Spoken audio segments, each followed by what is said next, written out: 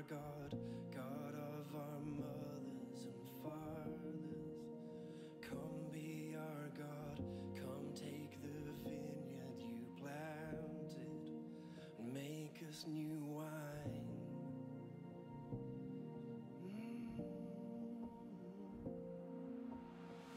God of our mothers and fathers, come be our God, God of our mothers and fathers. Come be our God, come take the vineyard you planted and make us new wine. Oh Lord.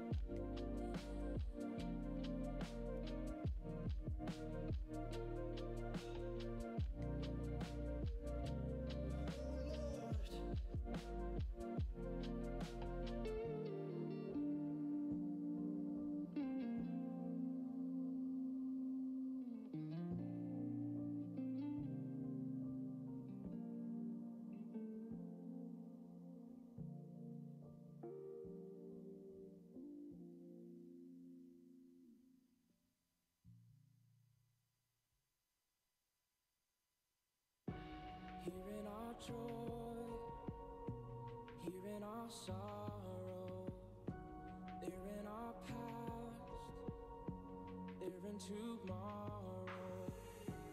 Here in our wine, here in our drinking, here in our bread, here in our breaking. You're always with us. You're always with us. You're always with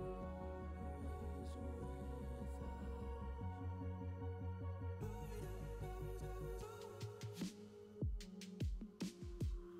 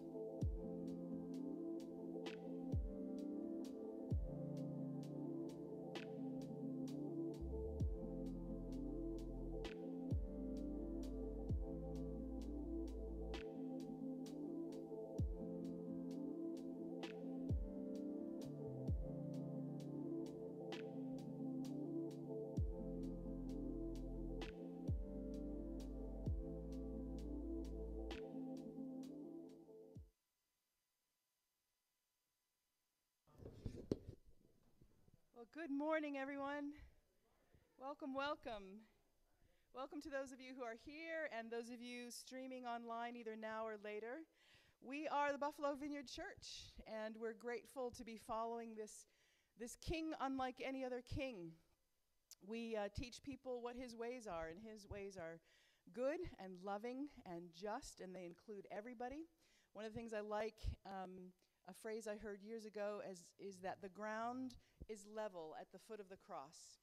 So if you're a millionaire business person or someone on the roadside that everyone's forgotten, God sees and God knows and God loves and God cares. So that's what we're about. That's what we teach people and train people by.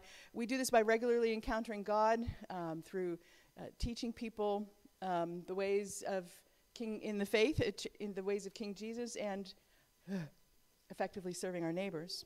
We're going to learn about something that happened in our neighborhood yesterday in a moment, but let me just give you a couple of updates here. If we can, am I going to turn the slide? Here we go. Yeah, so thank you for your input about communion. We are going to reintroduce it actually next Sunday. Leadership has really spent a lot of time thinking and praying and planning through this. We will be using individual serving cups that come together with the bread and the juice together. That'll be available here. We won't be doing a procession or anything to come up front. So we're trying to do it as safely as possible. And just to give you a heads up at home, if you're participating in worship at home, you can have some elements ready for next Sunday. So that'll be exciting. So there's light at the end of the tunnel, but it's still a pretty long tunnel. The next thing we want to give you a bit of an update about supporting the Lederber family. Christy is at Roswell, and they've set up a Caring Bridge website, which is a wonderful way to have a central location where we can hear from them directly and we can find out ways we can help. Certainly, I know a lot of us have been praying 24/7, thinking about that precious family. When one suffers, we all suffer. So if you need information about that Caring Bridge website, you can contact us here at the church, and we can help you along. So yeah, yesterday was a very special event at Five Loaves Farm, so I'm going to invite Elena up to tell us a little bit about what happened yesterday.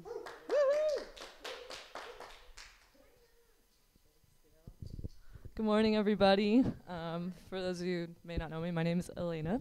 And yeah, for the past few weeks, I've been participating at the volunteer times on Saturdays at Five Loaves Farm. This is a picture of us from last week, or a couple weeks ago. But it was a really exciting day yesterday because it was a celebration of Earth Day, which is just a really cool opportunity to think about how this beautiful planet that God created for us is just a wonderful gift, and there's so many ways we can give back and try to steward it better. And I think Five Loaves Farm does a great job. But I was just thinking, I was trying to think of a good way to explain why I think volunteering at the farm is so important to me. And actually yesterday I was talking to one of the farm youth staff. His name's Laba, and he's volunteered or worked at the farm last year too. And he was saying one of his reasons why he loves being at the farm so much is because it's so peaceful. And I was like, yeah, that's so true. Part of our mission at Buffalo Vineyard is regularly encountering God, and I feel that every time I'm working at the farm. And there's a contemplation time before we start working every Saturday morning, and I have found that there's just so much peace that can be found when you're surrounded by nature and taking the time to just stop and think and meditate and reflect. So it's been a beautiful gift for myself, and I know for a lot of other people that have been coming out regularly. So I'd invite, if anyone's interested in even just having a space where you can be calm, be present, and be connected to the earth physically even, this is a great way to do that. And then yesterday was an awesome opportunity to see how so many people want to serve our neighborhood. A group came from Nichols School, a bunch of middle schoolers and their parents. We had a regular group that comes every week, and then the staff and people from the neighborhood in the church. So it was like 40 people that showed up yesterday, which is awesome. And we just had a blast weeding, working in the sun, talking, getting to know each other. Brent and Nora were there too, helping out, and that was an amazing time. So it's been a really fun way to get to know people. If you're looking for a way to get connected at Vineyard and a way to serve and give back, I would definitely invite everyone to join us next Saturday at 10 a.m. So thanks, everybody. Awesome. Hey, because kids are such an important part of the kingdom of God, we always want to focus on how can we communicate good, solid Jesus things to kids. And Mr. John has another kids' time for us this morning.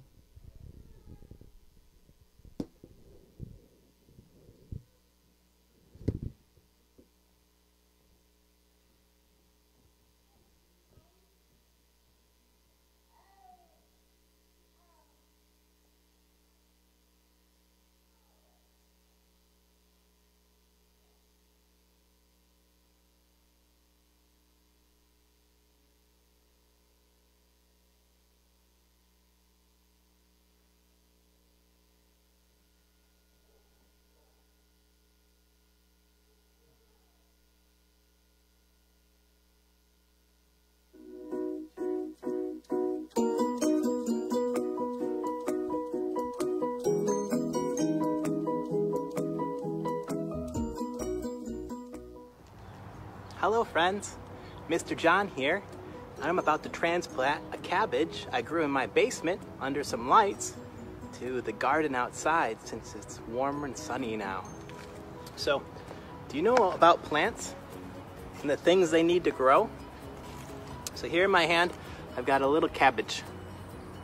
Alright, I grew it from a leftover cabbage from the store, and now I can grow it a little bit bigger and grab some leaves when I need them.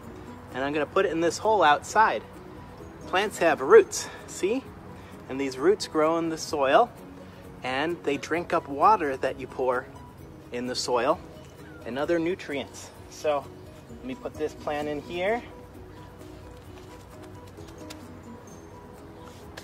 I'm going to pour my water from my watering can all around. Now the cabbage has some water. Do you know what else plants need? Plants need sun. And there's lots of sun out today. So the sun is going to be eaten up by the leaves of the plant and make some food for the plant. Did you know that, like plants, we need things too? Sometimes they're physical things that you can touch. We call those things tangible. Tangible things. You can touch water, feel water, right? But the sun's a little bit more intangible. You can see it, you can feel it, but you can't touch it. And that's a little bit like how we learn and work with God. God, we know about him from the Bible. We see him at work, but we can't really touch him. He's intangible. So in the Bible, we learn from the stories of Ezra and Nehemiah, God gave them jobs to do. Some jobs were tangible, meaning they had to work with their hands and build things like walls or temples. And some other things were intangible, those invisible things that you can't really hold on to, like make friends with other people and build up their spiritual life by praying and working together with other people. So when we think about what a plant needs, water and sunlight, think about what you need too. The physical, you need to eat food, and the spiritual, you need to know God and know other people. You can't really hold on to that relationship you have with your mom or your dad or your friends, but you have it, right? It's something that is very important for you to grow with. So remember, the tangible and intangible, the physical, the spiritual, the water and the sun. You need both of those things to grow. Well, have a good day. Thanks for watching.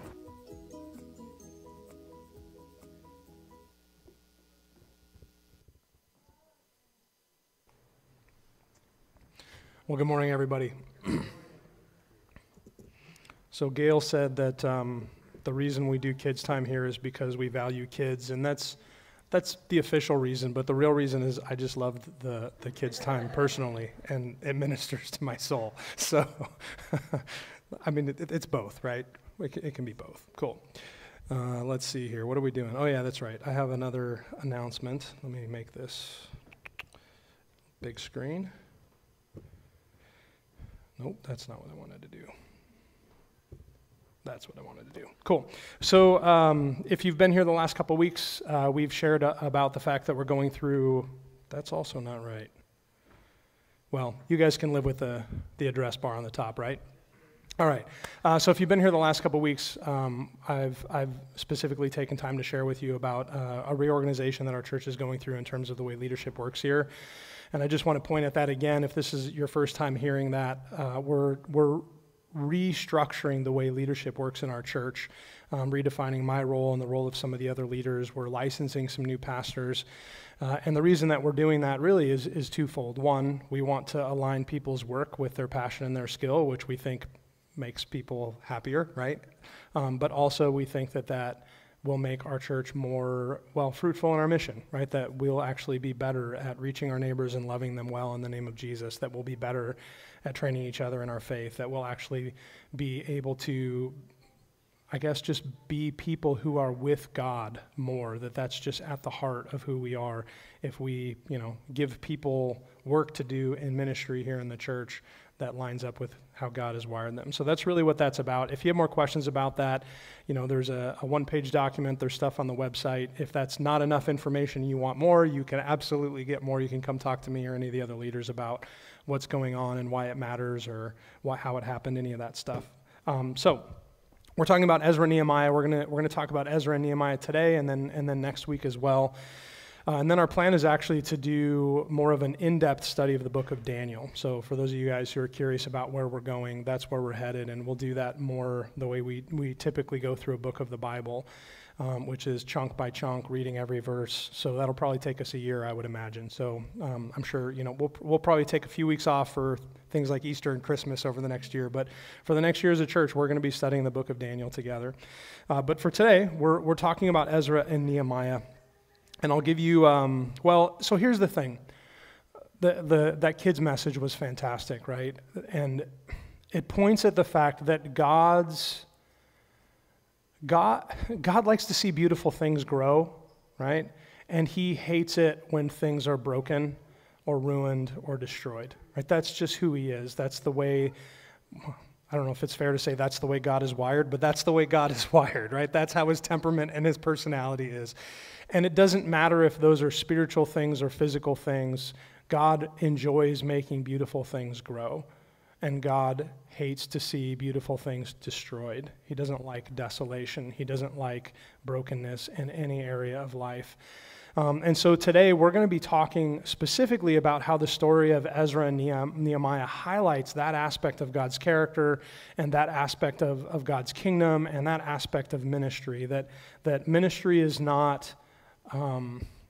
it's not just about what we might think of as the spiritual things, it's also the physical things too. But obviously it's not just the physical things, it's about the spiritual things. It's about both, right? And so these are, I had to come up with 2 working titles for my sermon. I don't know how many of you guys like sermon titles. I kind of like them.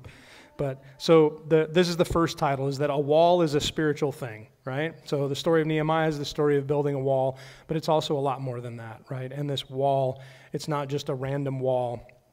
It has a very specific meaning and purpose that really is, so the wall around a city in that day was connected to its ability to thrive and be healthy as a city. It would be maybe something similar to the way like a freeway system would work or a road system would work in our day and age. It was a vital piece of infrastructure, right? And so in that sense, a wall then was more than just a wall, but really for the Jewish people returning to Jerusalem, returning to their capital after a generation or two in exile, it was even more powerful than that, right? It was a symbol of their return and their rebuilding and God's favor. It was way more than just a wall. It was a spiritual thing, right? But also, worship is a practical thing, right?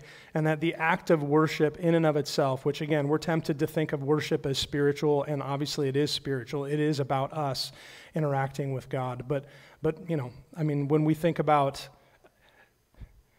worship, it's like TV screens and cables and instruments, and I'm sure you guys who aren't on the worship team don't think about all of those things, unless, of course, there's something wrong with the TV or the speaker or the guitar, and then you're very well aware of that, right? And so as much as worship really is at its at its heart. It's about us declaring to God how we feel about him in ways that go deeper than just words, right? That's why we include music and include our bodies in worship, because there are things that you can't just say. There are things that you have to sing, or you have to dance, or you have to move to express. And that's the way that we express to God how we feel about him, right? And how we think of him and our relationship to him through that. That's what worship is. And yet, worship has to involve our bodies and our voices. It also, at least, the way we do it today, it involves guitars and TV screens. And in their day, we might think, well, they didn't have any TVs in the Bible, but they did have symbols, and they had to build temples, right? So, it always involves this. There's physicality to worship. Anyway, so those are my two. You got two titles today, because I couldn't come up with just one. Right, bonus title. That's the bonus title. All right, so. Right, we're going to read a passage of Scripture. So if you want to turn to, we're going to read Nehemiah 1. You can turn there with me. If you want, you can listen. We're going to read Nehemiah 1 through 4, and then we're also going to read 11 through 18. I probably shouldn't do that. I almost coughed into the microphone. You guys would have hated me. I'm just swallowing that one. All right. Here we go, Nehemiah 1:1. The words of Nehemiah, son of Hakaliah, in the month of Kislev, in the 20th year, when I was in the citadel of Susa, Hanani, one of my brothers, came from Judah with some other men, and I questioned them about the Jewish remnant that had survived the exile, and also about Jerusalem.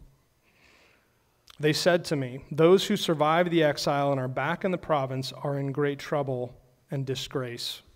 The wall of Jerusalem is broken down, and its gates have been burned with fire. When I heard these things, I sat down and wept. For some days I mourned and fasted and prayed before the God of heaven. And that goes on. He's got this prayer. But I just want to point at that, right? So the news comes back. It's not good in Jerusalem. Well, what's wrong? Let me tell you about the wall, right? And Nehemiah hears the news. It's not good. Well, why not? Oh, the wall, this is the condition of the wall. And immediately his heart sinks with the news of the condition of the wall of Jerusalem, right? And so you can even just, again, for us, we don't live in walled cities, so it doesn't really, you're like, I don't know, it's a wall. I guess it keeps people out, right? Is that what walls do? Well, yeah, but there's something going on here. And, probably the thing that resonates with me the most is when I first came to Buffalo. I was working for the cable company, and one of my supervisors, when he found out I was from California, he's like, okay, here's what you have to know about Buffalo. We lost 4 Super Bowls in a row. And I'm like, okay, no. You need to understand, we have been in a state of depression as a city for, and I'm just kind of like, all right, I guess so. But I've come to understand what that means to the psyche and to the soul of Buffalo, and how much that hit home for people, right? And this is what's going on with Nehemiah. It's a football team. It's a football game. Who cares? Well, people care. It matters, right? And there's, the function of a football team is maybe not as tangibly or practically important as the function of a wall, but clearly it has that same symbolic spiritual power in the lives of the Jewish people, right? And Nehemiah experiences that pain. So we're going to pick it up in verse 11. So he's prayed, he's gone to the king has blessed him and said, you can go, even though Nehemiah wasn't sure that he was going to get the king's blessing when he did this. And there's reasons behind why Nehemiah was afraid that he might be signing his own death warrant. But ultimately, God's favor was on him, and he's given not just permission to go and restore the wall, but he's been resourced by the king's resources to go and do this, right? So in verse 11, we pick it up. It says, I went to Jerusalem, and after staying there 3 days, I set out during the night with a few others. I had not told anyone what my God had put in my heart to do for Jerusalem. There were no mounts with me except for the one I was riding on.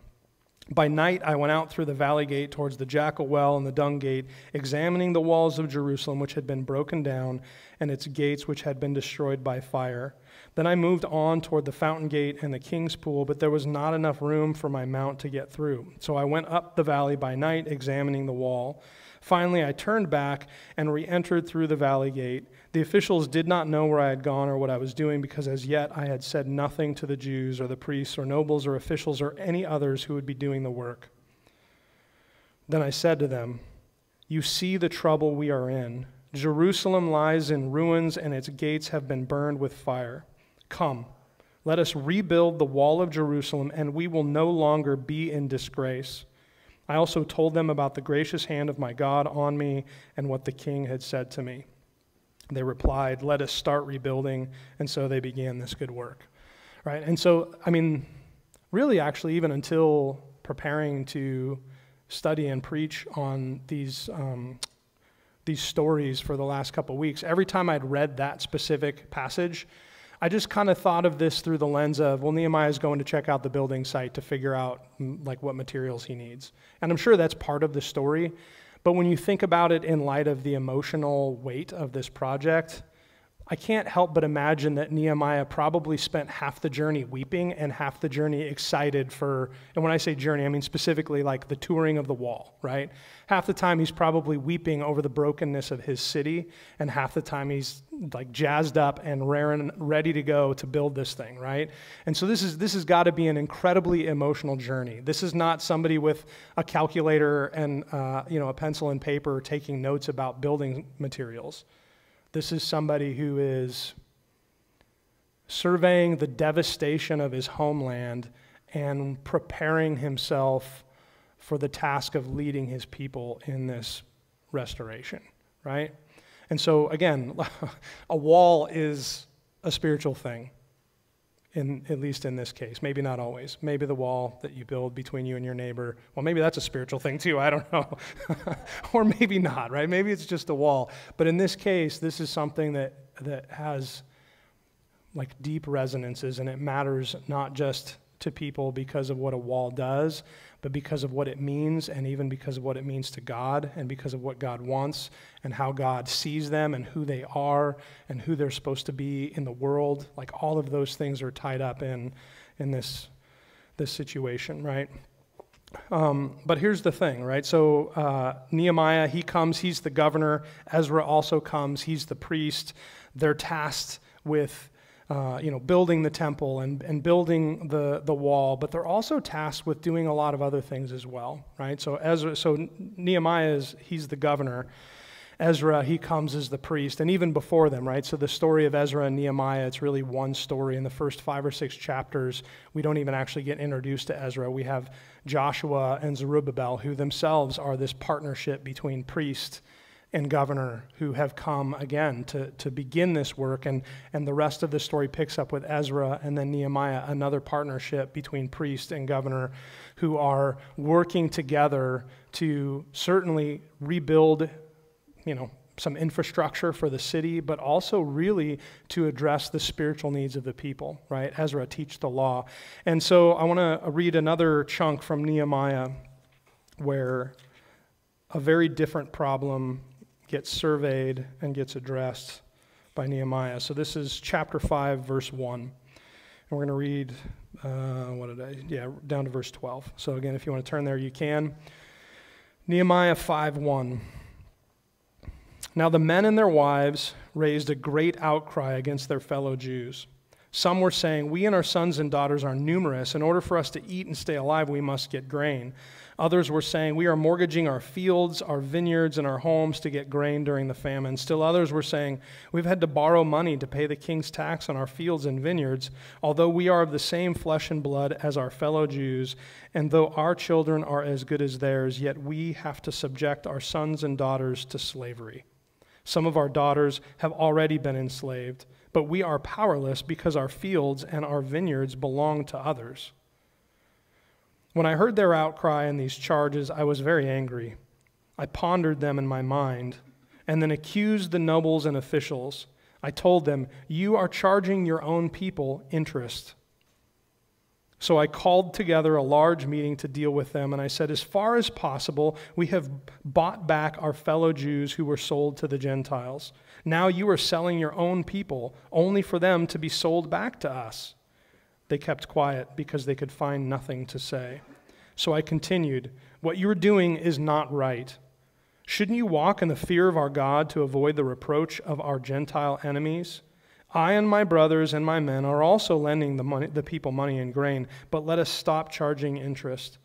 Give back to them immediately their fields, vineyards, olive groves, and houses, and also the interest you are charging them, 1% of the money, grain, new wine, and olive oil. We will give it back, they said, and we will not demand anything more from them. We will do as you say. Then I summoned the priests and made the nobles and officials take an oath to do what they had promised.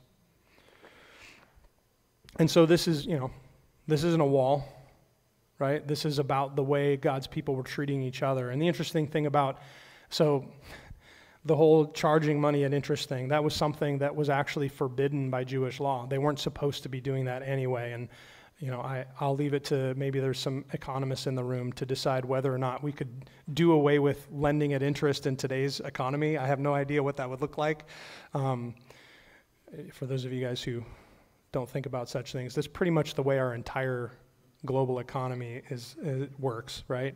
And God says, don't do it. So, like I said, wiser, more intelligent economic minds than mine can decide whether or not that's appropriate. But the reality is the Jewish people were forbidden from doing it, and they were doing it, and it was causing problems. It was hurting people in the Jewish community, and those people came to Nehemiah and said, Nehemiah, you've got to help us out. This is a problem.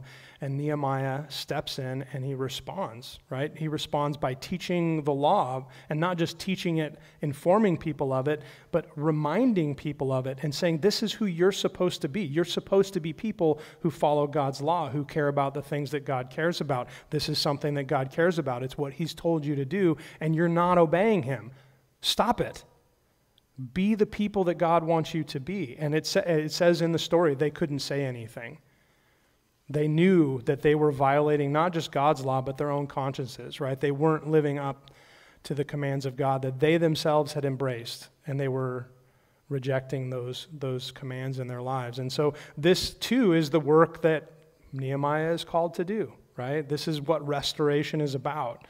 And that's what this story is about, is this holistic picture of God's kingdom coming, of restoration coming.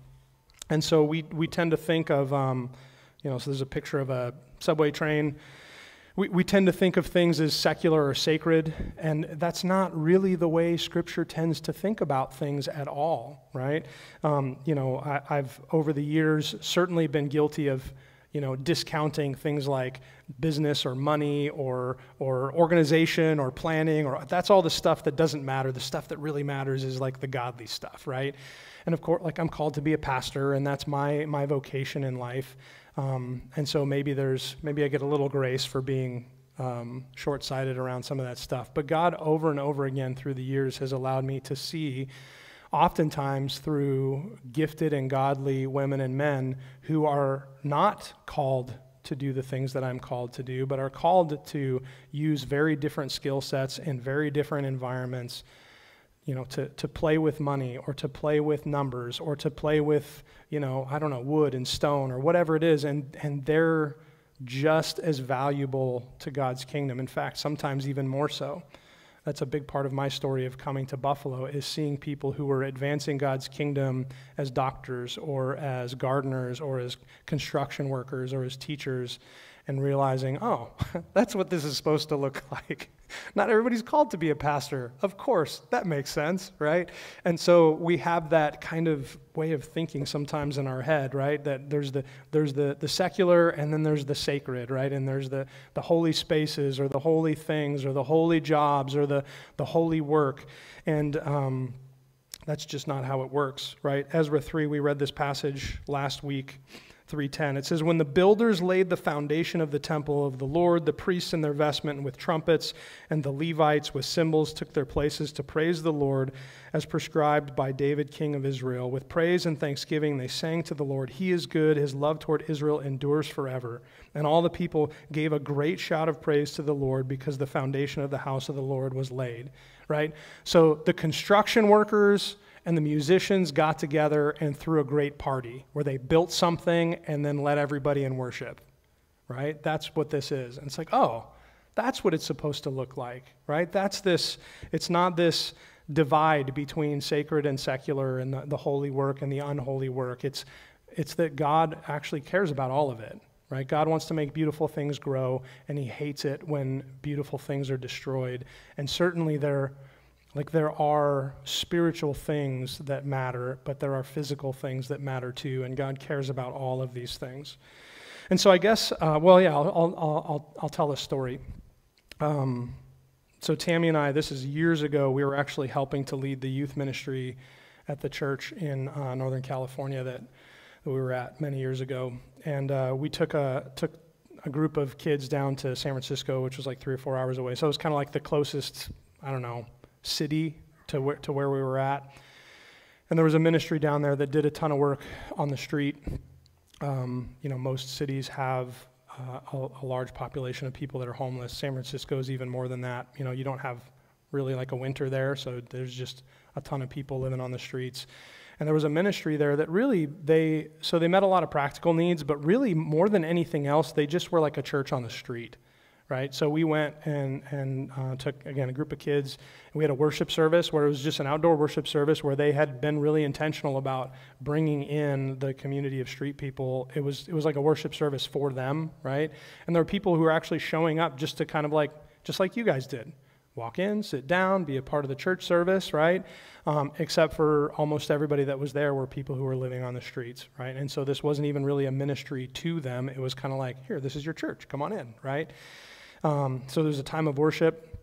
There was some really practical needs that were met, right? So people were, there was like socks and food and foot washing, not the symbolic kind of foot washing, but the actual kind of foot washing, like you need somebody to help you with like hygiene care, or, there was just a ton of different kind of services that went on, but also there was a lot of attention paid to treating people as people, right? Does that make sense?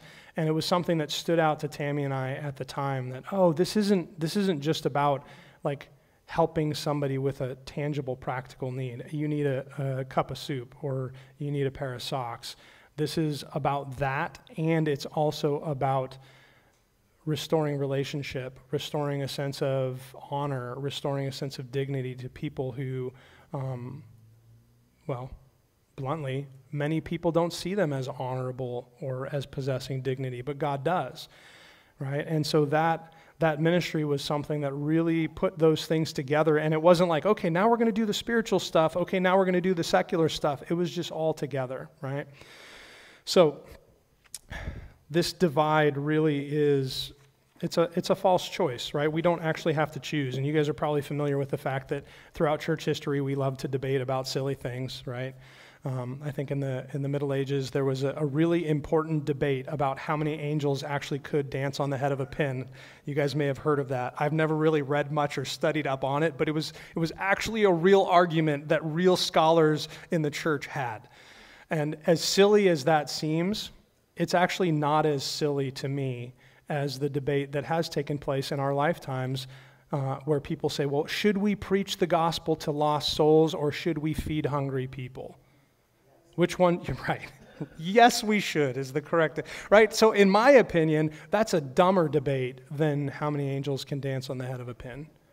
And the fact that we've ever spent any time as Christians arguing about that seems silly to me, because God cares about both, right? And, we might be tempted to say, well, which one's more important, right? And I was even thinking about that. Jesus responds to the devil in his temptation by saying, look, man doesn't live on bread alone, right? But rather by the word of God that comes to him. And so, yeah, of course, we want to prioritize connecting people to God. That is at the heart of what the gospel is all about. But, okay, Jesus said it's not about bread, it's about God's word. But what did God say?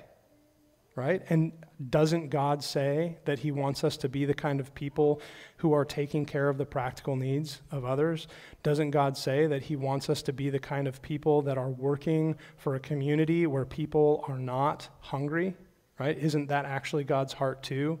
And so it really has to be this coming together of all of those things. Because again, God doesn't want to see beautiful things broken. And whether that's people who are alienated from him, right? We've all had that experience of feeling far from God. God wants to heal that and restore that, right? Or it could be conflict between people. God wants to fix that and redeem that. It could be the shame that we experience from sin. It could be the deprivation of living in a broken world. God wants to address all of that.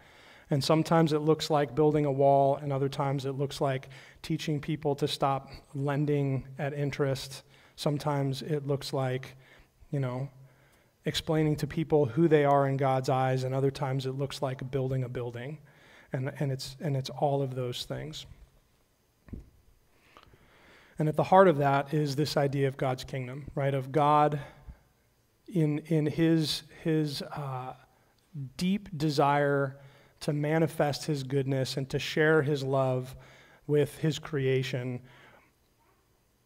All of it matters, right? This is about God setting all things right and putting all things right, whether they're spiritual things or physical things, relational things, or, practical, tangible things.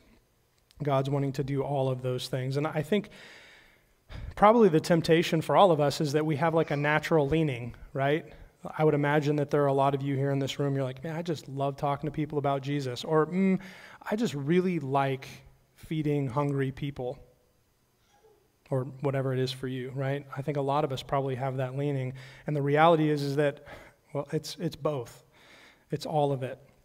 And so I would just ask you, like, what is it that maybe gets in the way for you? Where is your leaning? What is, to identify that and say, yeah, I'm the person who really just, I can get caught up in wanting to make sure that people, like, know about the person of Jesus, and I want, like, that's the thing that I care about. That's fantastic. That's wonderful, right? But what would it look like to just meet somebody's practical needs, and vice versa? Well, I just want to make sure that, people are fed or sick people are cared for. Great, that's awesome. But what would it look like to actually, to say the word or to say the name Jesus or to offer to pray for somebody in that kind of a setting? And in Romans 12, Paul says this, "For by the grace given me, I say to every one of you, do not think of yourself more highly than you ought, but rather think of yourself with sober judgment in accordance with the faith God has distributed to each of you. For just as each of us has one body with many members, and these members do not have all the same function, so in Christ we, though many, form one body, and each member belongs to all the others. We have different gifts according to the grace given to each of us. If your gift is prophesying, then prophesy in accordance with your faith. If it is serving, then serve. If it's teaching, then teach. If it's to encourage, then give encouragement. If it's giving, then give generously. If it is to lead, do it diligently. If it's to show mercy, do it cheerfully." And so that is a constant refrain in Scripture, to be the person that God has made you to be, and to serve or to give or to contribute in the way that God has wired you, right? He's gifted you this way, so be that person. But also, it's an admonition not to do it alone, right? You're a part of the body. And so for those of us who are just really strongly motivated to see people come to faith, or to talk to people about Jesus, or to pray for people, or to address the spiritual brokenness that's in our world, great, do that. Do it well, but do it as a part of a body that also is feeding people and addressing the fact that people don't have clothes or don't have medicine, right? Be a part of a team, and vice versa. You're like, man, I just, I don't know. I see people who are coming out of prison, and I know that they just don't have really a hope of making it without some help, and my heart breaks for them, and I want to go help them. Great. Do that. Do it to your heart's content. Do it as well as you possibly can.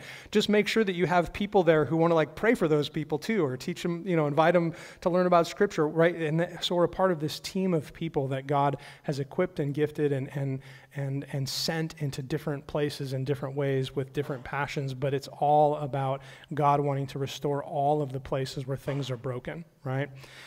So that's one way of making this practical, right? Be who you are, but be a part of a team. But the other thing I would say is there's also a place for doing the thing that doesn't come naturally, right? For doing the thing that's hard for you to do. And, in Romans 10, Paul says, "How can they call on the one they have not believed in? And how can they believe in the one of whom they have not heard? And how can they hear without someone preaching to them?" Right? And so if you're the kind of man, I just want to feed the hungry person, Scripture makes it pretty clear that people cannot call on Jesus. They cannot enter into a relationship with God. That alienation that people feel from God has to be addressed by somebody saying to them, hey, you know what? I know what's going on, and God actually is real, and he does love you, and he wants to be in a relationship with you. Can I pray for you, or can I talk to you about that? That has to happen. Well, so step into that. Try it, even if it doesn't come naturally. And vice versa. Maybe you're just like I just pray for people. That's my gift. That's what I do. Fantastic. But what would it look like to just, I don't know, offer somebody a meal? And that's it. How can I serve you? How can I, wash your feet in some way, shape, or form? Because that, in Matthew 5, Jesus says, in the same way, let your light shine before others, that they may see your good deeds and glorify your Father in heaven. And that's the passage where Jesus talks about letting your light shine. And typically people think of that and they turn that into evangelism, right? Well, I'm going to go let my light shine but Jesus says explicitly that they may see your good deeds.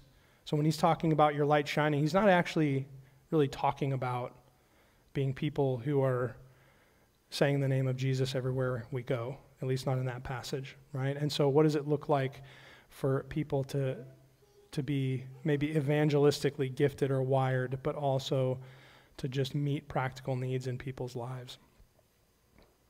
Sound all right? Is that some... I wasn't aiming for clapping, but I'll take it. Thanks, Zach. So we'll take some time to reflect, and there's 2 reflection questions that I want to put in front of you, but probably you should just pick one, I would think, right?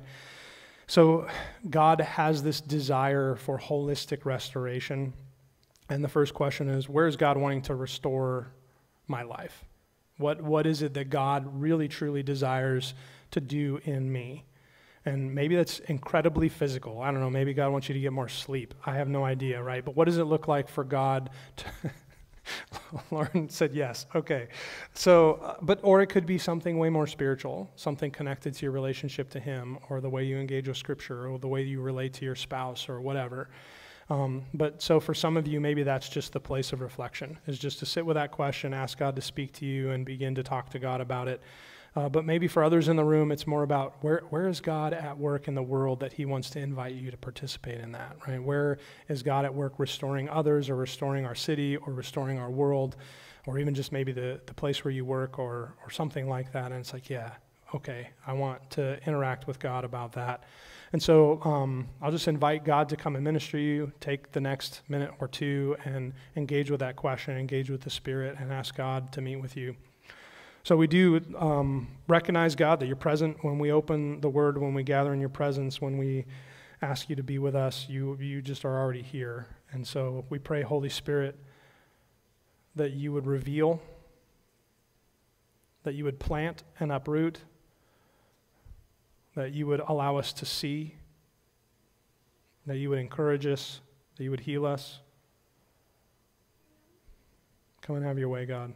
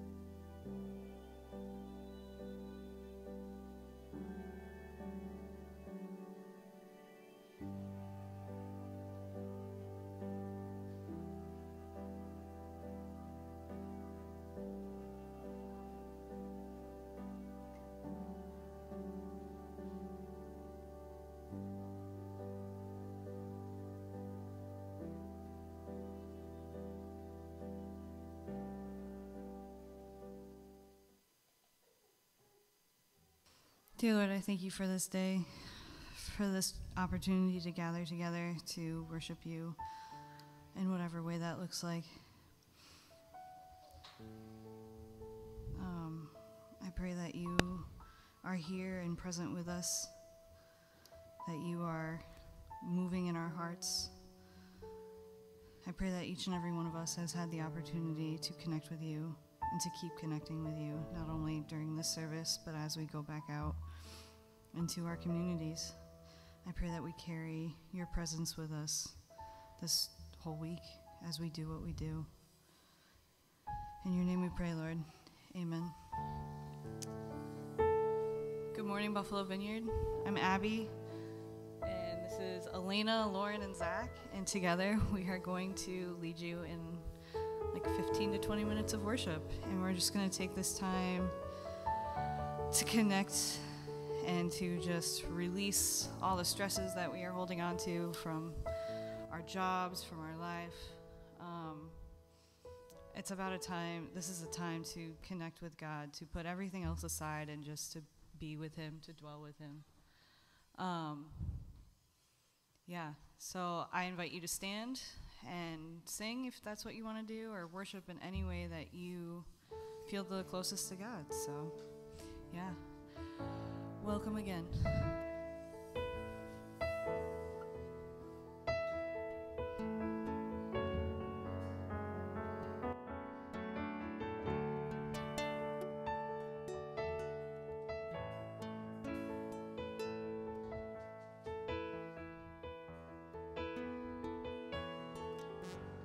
You are here.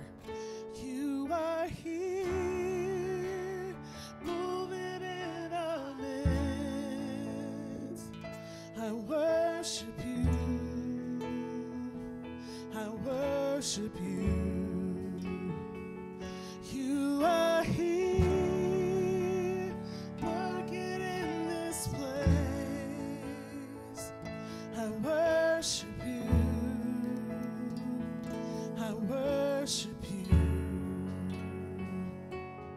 You are waymaker, miracle worker, promise keeper, light in the darkness. My God, that is who you are.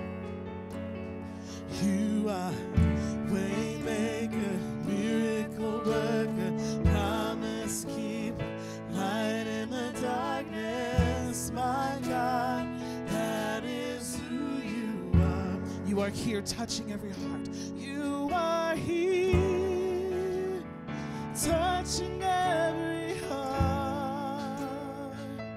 I worship you. I worship you. You are here healing every heart. I worship you.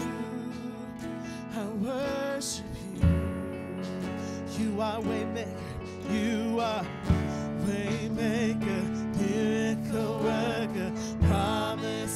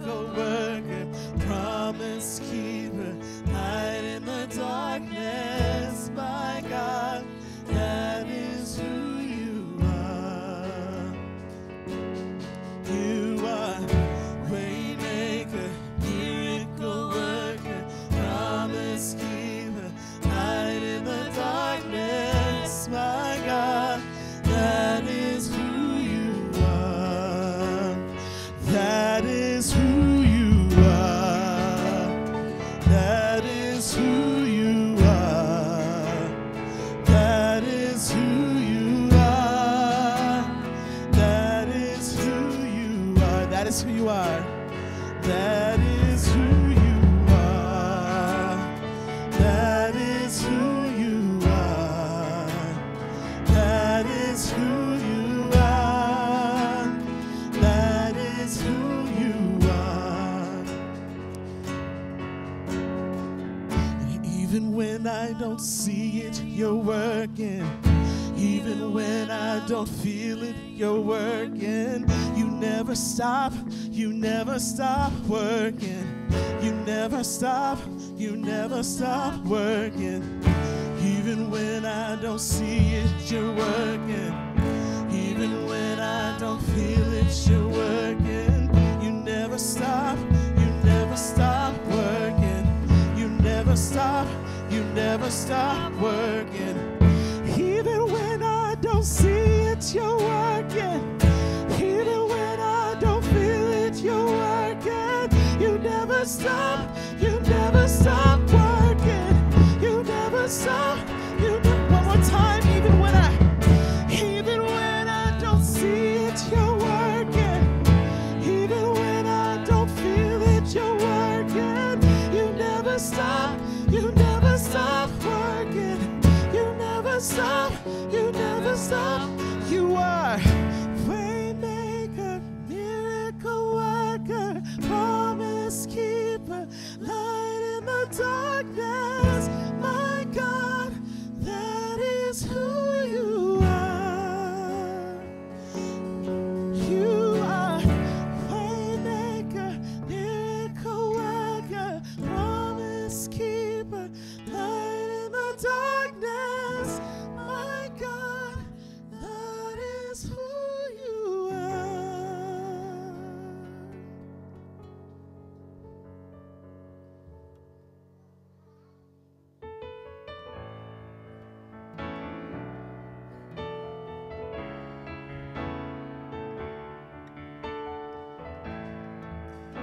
And because he's the one that makes the way, he's the one that provides the path for us to take to wholeness and healing and righteousness and everything good, we can be honest with him about where we are and where we want to be, and we can trust him and put our hope in him.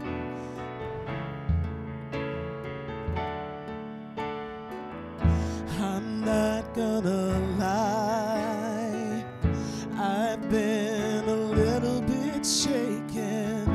I'm not gonna try to act like I don't escape and hide.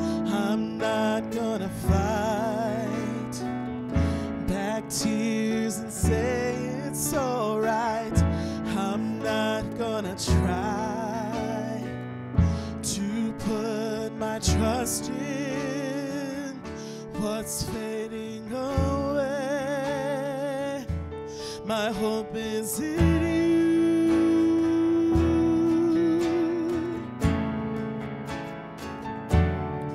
You are the high king. My hope is in you.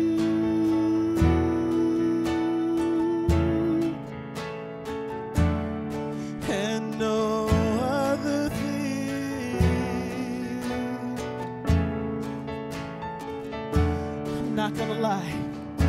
I'm not gonna lie. I've been a little bit shaken.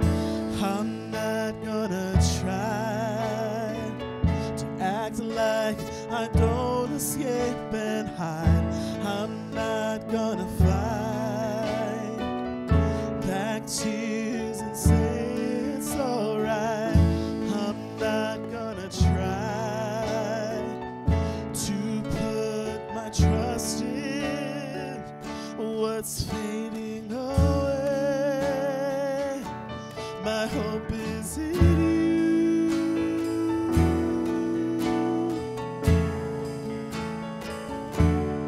You are the high king.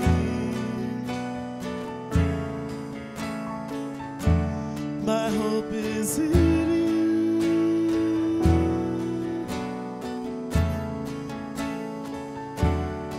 And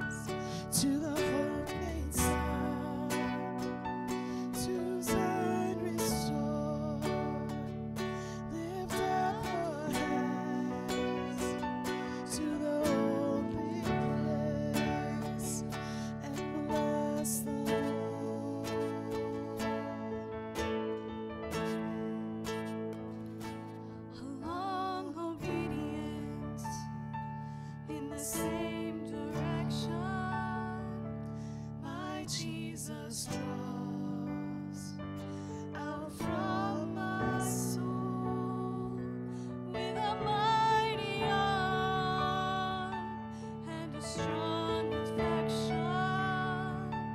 The fisherman has drawn me home. The fisherman has drawn me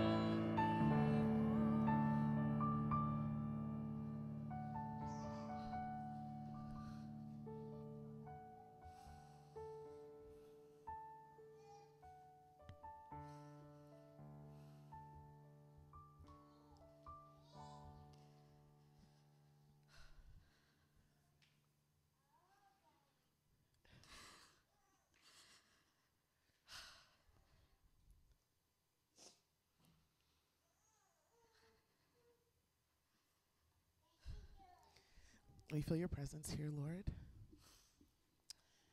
And we thank you.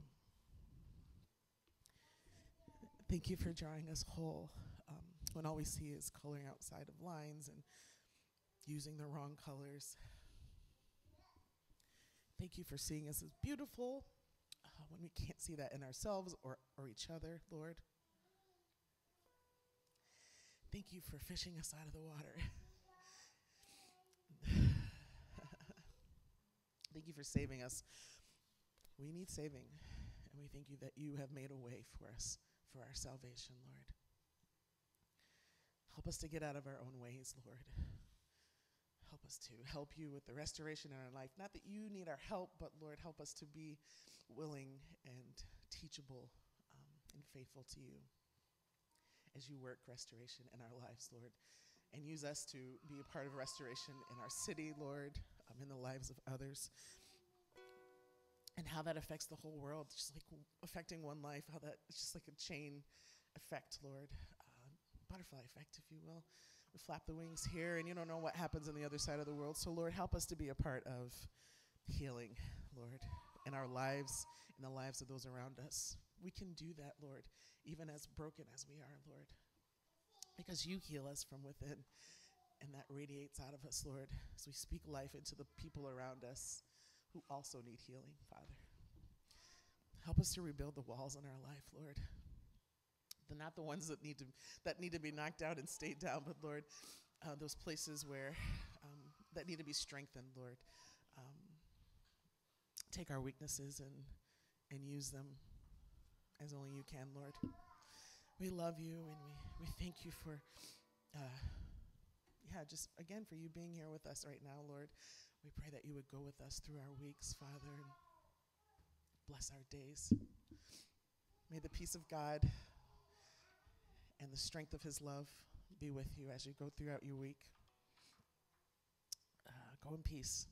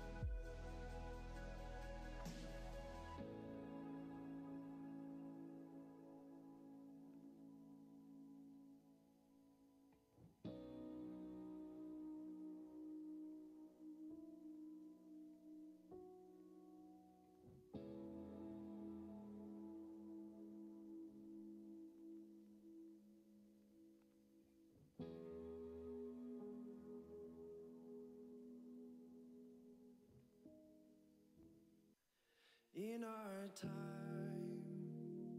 in our day. Come and move in this place. Come and move, God.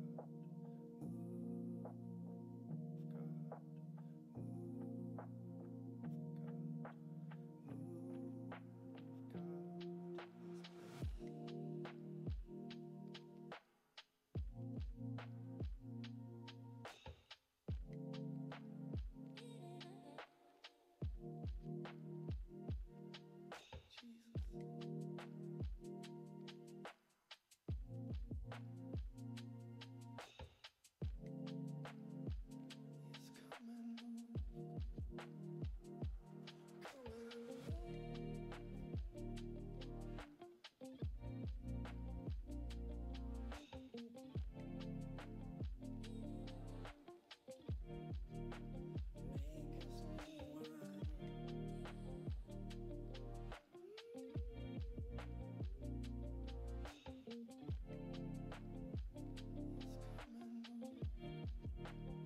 God.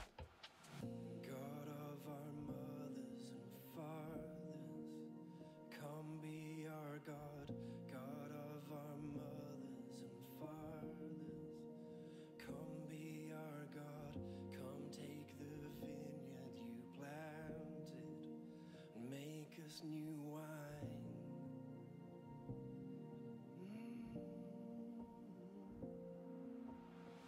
God of our mothers and fathers, come be our God.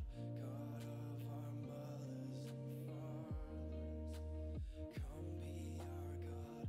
Come take the vineyard you planted and make us new wine.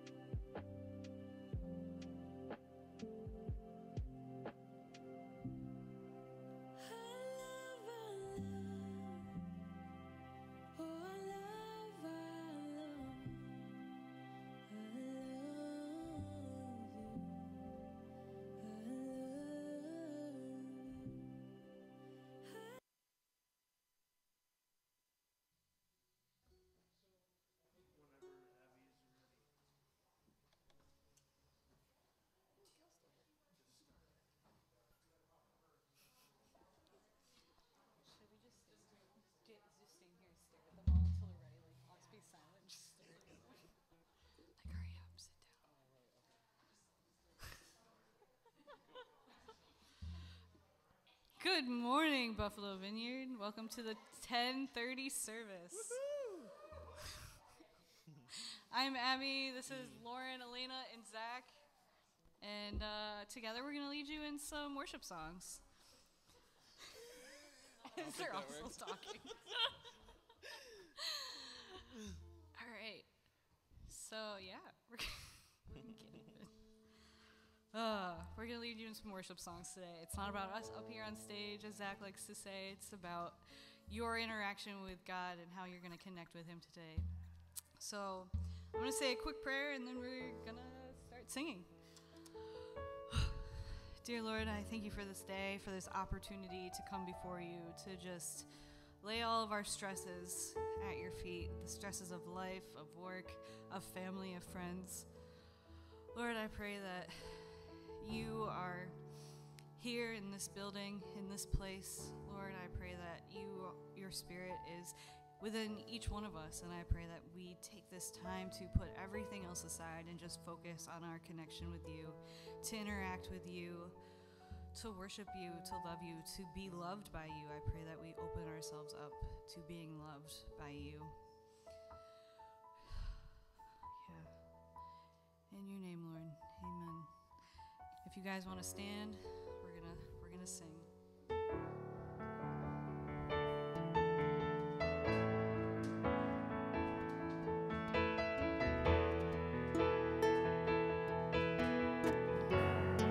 You are here. You are here, moving in our midst. I worship you. I worship you. You are here, working in this place. I worship you. I worship you. You are waymaker, miracle worker, promise keeper, light in the darkness. My God, that is who you are. You are waymaker, miracle worker, promise keeper, light in the darkness. My God, that is who you are. You are here, touching every heart. I worship you. I worship you. You are here, healing every heart. I worship you. I worship you.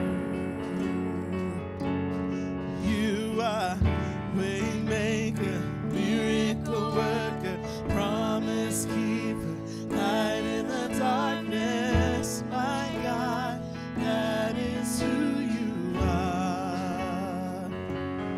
You are waymaker, miracle worker, promise keeper, light in the darkness. My God, that is who you are. You are here. You are here, turning lives around. I worship you. I worship you. You are here, mending every heart. I worship you. I worship you. You are waymaker, miracle worker, promise keeper, light in the darkness. My God, that is who you are. You are waymaker, miracle worker, promise keeper, light in the darkness.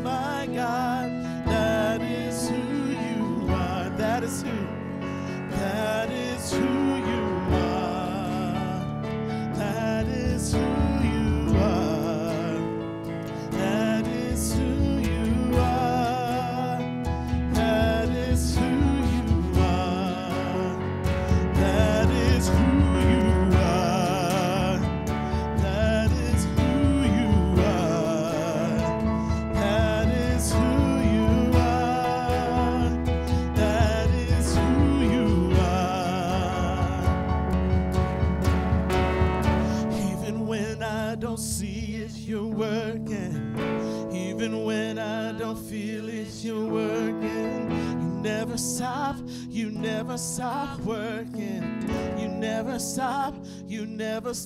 working. Even when I don't see it, you're working. Even when I don't feel it, you're working. You never stop working. You never stop working. Even when I don't see it, you're working. Even when I don't feel it, you're working. You never stop working. You never stop working.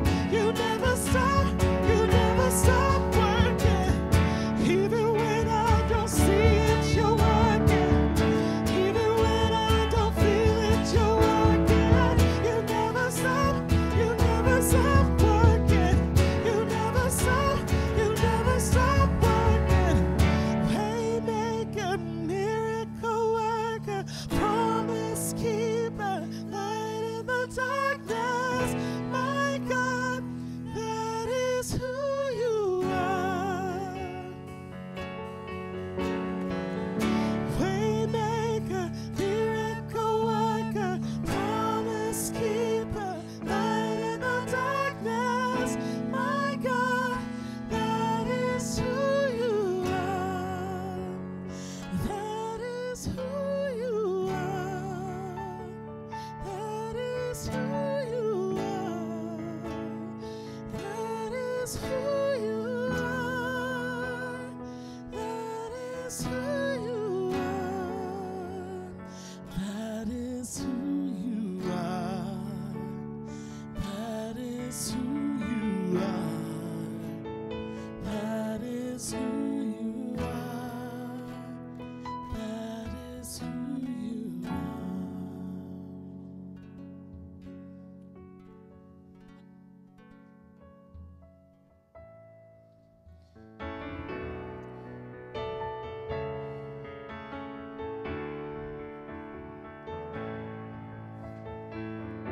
And he makes a way for us so we can just be who we are, where we're at in our journeys.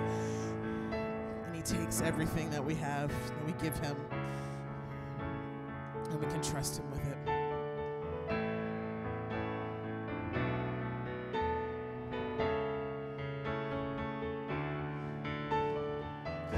I'm not gonna lie, I've been a little bit shaken.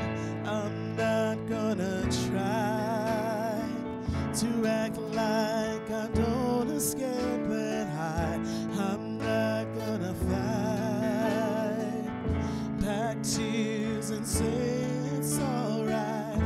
I'm not gonna try to put my trust in what's fading away. My hope is in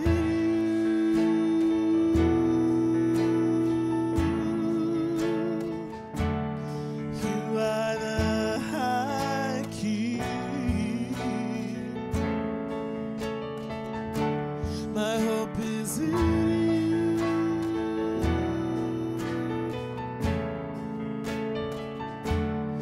and no other thing. I'm not gonna lie, I'm not gonna lie. I've been a little bit shaken. I'm not gonna try to act like I don't escape and hide. I'm not gonna fight back tears and say it's alright.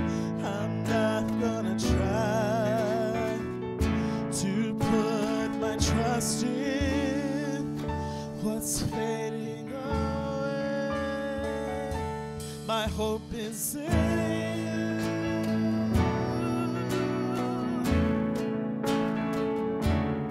you are the high king. My hope is in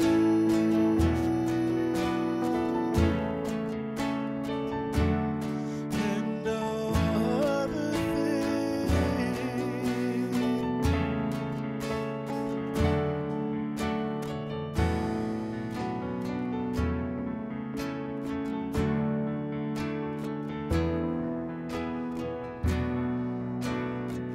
put our hope in you, Lord, because you never fail us.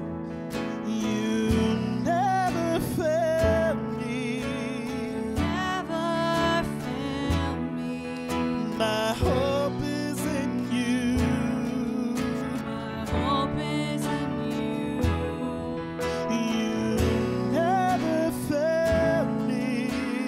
Never fail me. My hope is in you. My hope is in you. No, you never fail me. Never fail me. My hope is in you. My hope is in you. No, you never fail me. Never fail me. My hope is in you. My hope is in you. My hope is in you.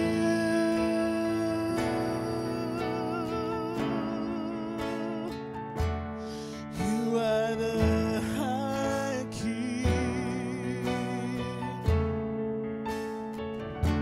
My hope is in you.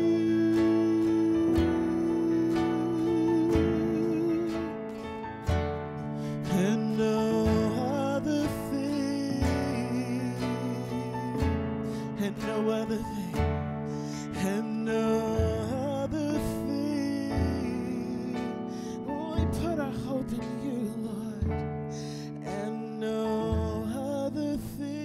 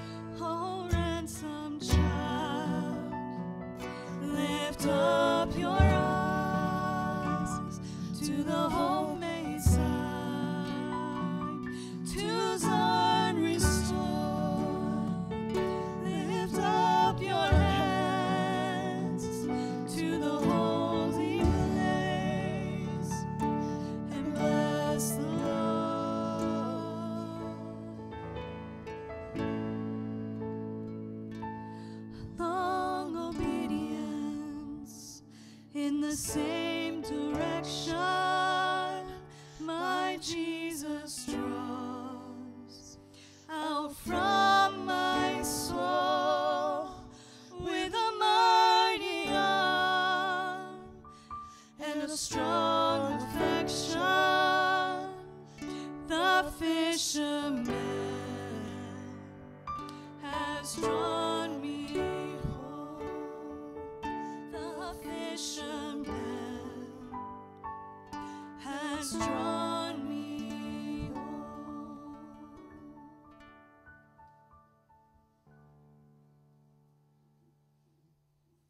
Thank you, Lord, for the wholeness and the healing that you bring to our lives through the sacrifice of your Son, Lord, just through your unconditional love for us, Father. Just draw us near to you, Father, and restore the things in our lives that have been broken down. Just bring us new life as only you can. Thank you, Lord. Amen. Please be seated.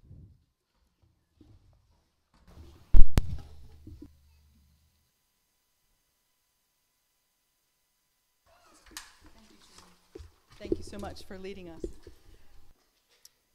Good morning. We are Buffalo Vineyard Church. We're awfully glad to have those of you who are with us here in person, and those of you joining us online, welcome. We're glad to have you with us. As Buffalo Vineyard Church, we teach people the way of King Jesus, this amazing king unlike any other king.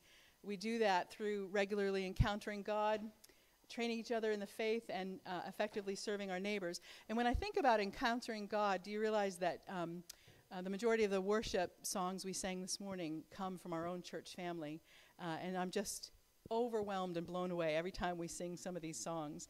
God is here and God is at work, and what a great thing to see folks using their gifting. So we invite you all into that process. So one of the things that, again, COVID has thrown us for a loop, hasn't it, on so many different levels, but we're hoping to restore our communion times in our church services. So as a leadership, we've done a lot of work and thinking and praying and planning through this. So we're going to restart that next Sunday, which will be fantastic. We're going to try to do it as safely and as honoring to God as possible. So we have these, like individual cups that have the bread and the wine together, or the juice together, which are fantastic. But I just want to let you know, if you're still worshiping from home, to give you the heads up that you can have some elements prepared ahead of time for next Sunday's service as we participate in communion together. So, we're a body, we're a family. If one of us suffers, we all suffer. And right now, the Lederber family is going through a really challenging time. And so, as a church family, we're trying to figure out the best ways to support them. There is a Caring Bridge website that's been started for them, which is a wonderful way to have a central place where you can find out what's happening. As a matter of fact, there's journal entries from Christy and Ryan themselves sharing with us, and there's all sorts of ways we can help out, but we can go there first to find out. So it's Caring Bridge. You have to kind of apply and be let into the site. So if you need help doing that, just ask us. One of us will help you do that. But let's keep praying for Christy, for Ryan. She'll be in Roswell for at least the next 3 weeks or more. So let's keep praying. So we're a family. We're here to have an impact as Jesus followers in our neighborhood. And yesterday, there was something fantastic that went on at 5 Loaves. And Elena's here to share with us a bit about her experience yesterday. Good morning, everybody. For those of you who don't know me, my name is Elena, and for the past 2 weeks, I've been part of the weekly crew that comes out to 5 Loaves Farm to help out with some volunteering work. So this was us a couple weeks ago, but I'm really excited to share a little bit about what happened yesterday. First of all, I was trying to think of why I just love being at the farm so much, and I was actually talking with one of the youth staff workers at the farm yesterday. His name's Bob, and he was sharing that the reason why he loves being there is because it's so peaceful. And I was like, yeah, that's so true. I never realized how much peace I can find being in a place where you're physically surrounded by the amazing earth that God created, and you get to have this opportunity to connect with other people and with God. And part of our mission, right, as a church at Buffalo Vineyard is encountering God regularly. So I definitely have been able to experience that with the contemplation times at the farm. And yesterday was extra special because not only did we have contemplation, but we had a bunch of extra volunteers show up. So some middle schoolers from Nichols City School came with their parents to help out, also some neighbors from around the neighborhood, and people from the church. So we had like 40 people come and participate and volunteer, and we were weeding, prepping beds, and just talking and enjoying the sunshine, and then ate lunch together, which was just a really special time of fellowship, and to see how there's connections throughout the city that want to come and serve not only the farm but just our community. So if you're looking for a way to get plugged into, I would just encourage you to think about coming out. We meet every Saturday at 10 a.m. And it's a great kind of opportunity to meet people and then also get some work done and serve in the neighborhood. So thanks, everybody. Yeah, for sure. Thanks, Elena. How exciting. And, you know, here we're a family at Buffalo Vineyard Church, and kids are really important to us in our church family. They are not the church of tomorrow. They are the church of today. And so we really want to make sure we communicate with kids as well. And Mr. John does a fantastic job doing that. So it's kids' time.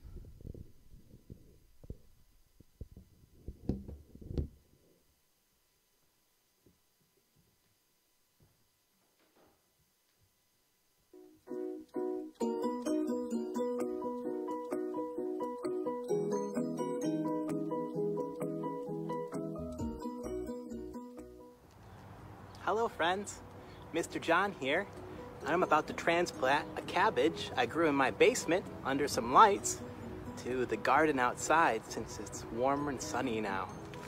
So, do you know about plants and the things they need to grow? So here in my hand, I've got a little cabbage. All right, I grew it from a leftover cabbage from the store, and now I can grow it a little bit bigger and grab some leaves when I need them. And I'm gonna put it in this hole outside. Plants have roots, see? And these roots grow in the soil, and they drink up water that you pour in the soil and other nutrients. So let me put this plant in here. I'm gonna pour my water from my watering can all around. Now the cabbage has some water. Do you know what else plants need? Plants need sun. And there's lots of sun out today. So the sun is going to be eaten up by the leaves of the plant and make some food for the plant. Did you know that, like plants, we need things too? Sometimes they're physical things that you can touch. We call those things tangible things. You can touch water, feel water, right? But the sun's a little bit more intangible. You can see it, you can feel it, but you can't touch it. And that's a little bit like how we learn and work with God. God, we know about him from the Bible. We see him at work, but we can't really touch him. He's intangible. So in the Bible, we learn from the stories of Ezra and Nehemiah, God gave them jobs to do. Some jobs were tangible, meaning they had to work with their hands and build things like walls or temples.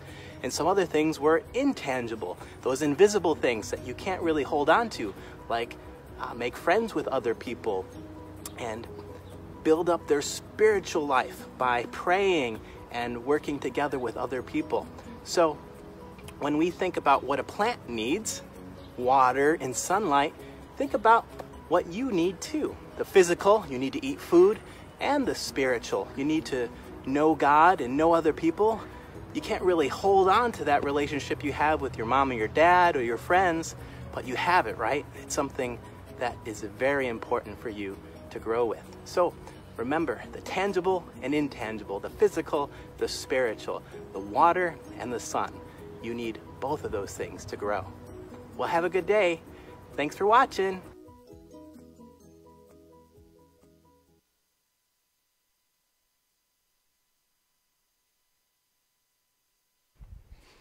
Well, good morning, everybody. Hey, there we go. We got an echo.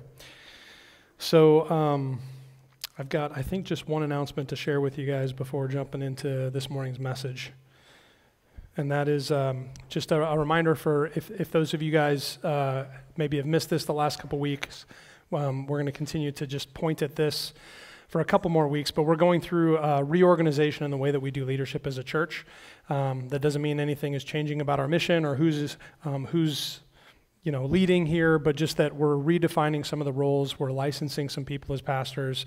And the reason we're doing that is really because we want to line people's skill and passion up with their work, right? Which hopefully that makes people happier and more joyful in the work that they're doing. But also we think that that's going to make us more effective in our mission as a church. So that's happening. If you have questions about that, if this is your, if you're hearing about this for the first time and you're concerned or anything like that, there's more information on the table in the back, but you could also come talk to me, or you could talk to any of our leaders. And this is something that I'm personally really excited about, and I think we should be excited about as a church. So that's my announcement, and then we're going to jump into Ezra and Nehemiah. We've been talking about the story of Ezra and Nehemiah for the last couple of weeks. Oh, that was the other thing I was going to let you guys know.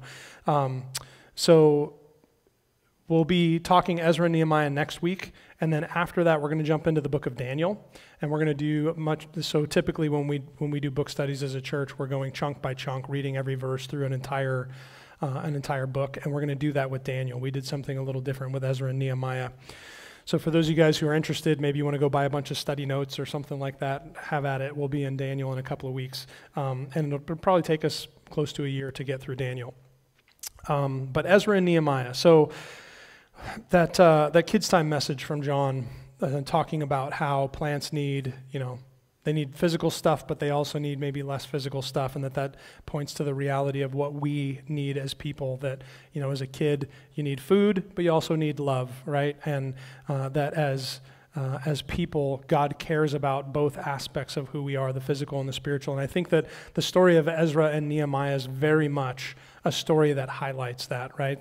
These are men who were given the task of building some buildings, but also they were given the task of teaching people how to live in relationship with God, right? And so these are two very different kinds of tasks. So really what that points at is, it points at God's heart, right? God cares deeply about making beautiful things grow. And God cares deeply about any time beautiful or living things are destroyed. And it doesn't matter if that's something physical or if that's something spiritual, if that's something that, is connected to what we might think of as just like the infrastructure of a community, or what we might think of as, the heart and soul of a community. He cares about all of that stuff, right? God made the world that we live in. He made the things that we interact with. He made stuff. He made food. He made trees. He made, you were celebrating with us about Earth Day and the fact that God made the earth and we get to live in it, right? He likes all of these things, and he enjoys making beautiful things thrive, and he cares about beautiful things being destroyed, regardless of what they are or where they are. And so that's what his heart is in sending Ezra and Nehemiah and the Jewish people back to restore the Jewish city and the covenant people in their homeland. It's this holistic picture of restoration that God has in mind. And so my working title, I couldn't come up with one working title. I had to have two. So you guys get a bonus title this morning. So this is my first title for this morning's message. A wall is a spiritual thing, right? And, I'll give you both titles and then I'll tell you the story. So a wall is a spiritual thing, and the other one is worship is a practical thing, right? So both of those are we tend to think of walls as, well, it's just a physical thing, it's a wall. But as we are going to read in this story, the wall means a lot more to the Jewish people than just a wall. And, obviously we live in a day where we don't really live in, Buffalo doesn't have a wall. We don't need a wall, so it's hard for us to understand the function of a wall. But in that day, a wall was actually it was a practical tool for the health and well-being of a large city, right? But really, in this story, the wall is even more important than that, and we're going to talk about that.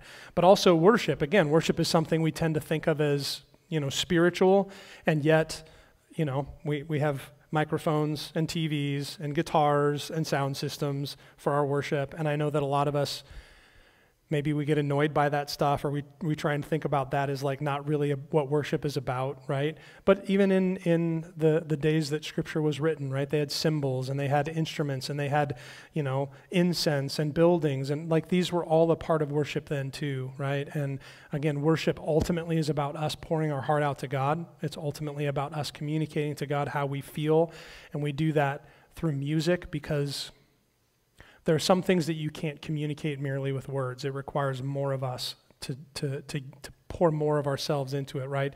And that's what worship is. It's us declaring to God as a community how we feel about him or what our commitments to him are. And yet also it's all of this tangible, practical stuff too, right?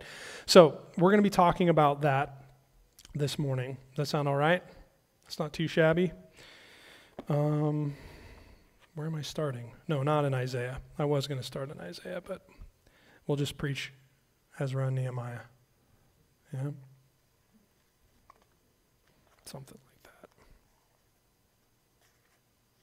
So Nehemiah, verse 1, or chapter 1, if you guys want to turn there with me, you can.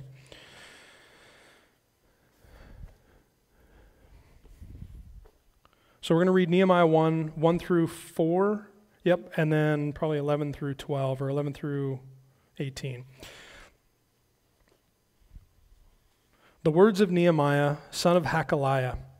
In the month of Kislev in the 20th year, while I was in the citadel of Susa, Hanani, one of my brothers, came from Judah with some other men, and I questioned them about the Jewish remnant that had survived the exile and also about Jerusalem.